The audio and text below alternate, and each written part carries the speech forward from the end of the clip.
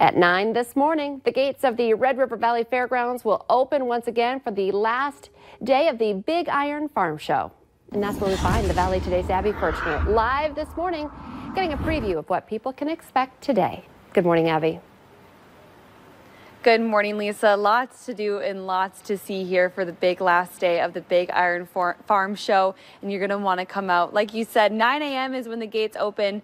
There's just so much to do and see. And I'm here with Committee Chairman Dave Gertz. And there's a lot of booths, a lot of exhibits. But I want to talk about what you can see outside of these buildings. And that's a ton of different farming equipment, too. Oh, absolutely. From combines to trucks to tractors to tillage equipment. Wow. You look back, 40 years ago, you had a combine head that was 12 feet. Mm-hmm. Now you walk out and it's a 45 or a 50-foot head that they're cutting a crop with. It's just unbelievable.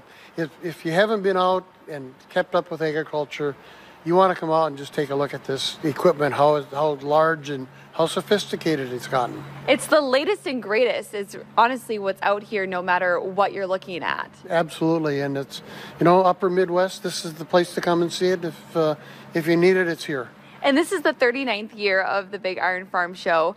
How has it grown, and why do you think it's so important to have it year after year here? Well, because the technology is changing so fast and rapidly, and our committee looks to bring on anything or the newest and greatest that there is. Yeah.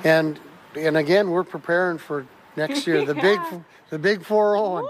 That's going to be such a fun time. That is, because you've already been talking about how you're going to have some surprises up your sleeve too for next year to celebrate. Oh, absolutely. We're working on that already and getting prepared. And not that our show this year isn't the biggest and greatest, but you have to continue to get better. And that's what we are. And we're progressing and look forward to great things. Right. And I think that too is just so important to show too that, the 39th year isn't even done yet, but you're already planning and looking forward to that 40th year because, like you've been saying, it continues to grow. It continues to get bigger and better, and with technology advancing, you got to keep up with it. So you got to start planning right away. But you're going to want to come out, celebrate that last day of the 39th year of the Big Iron Farm Show, and just take a walk around. There's really so much to do here. And perfect place to be. You can't be out in the field. Farmers can't be because it's raining. So go and check out Big Iron. Right.